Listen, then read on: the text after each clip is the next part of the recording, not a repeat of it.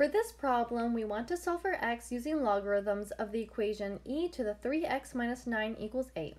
Using the following property, we're going to want to take the log of base e, which is the ln. So now we have the ln of e to the 3x minus 9 equals the ln of 8. To bring the exponent down, we're going to use this next property to get us 3x minus 9 times the ln of e equals the ln of 8. Since the ln of e is equal to 1, we now have 3x minus 9 equals the ln of 8. If we add 9 to both sides, we get 3x equals 9 plus the ln of 8.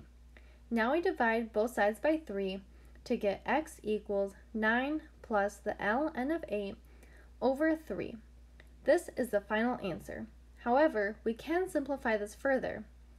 The ln of 8 is equal to the ln of 2 to the third power. So we can rewrite the equation as x equals 9 plus the ln of 2 to the third power over 3. If we bring the exponent down, we get x equals 9 plus 3 times the ln of 2 over 3.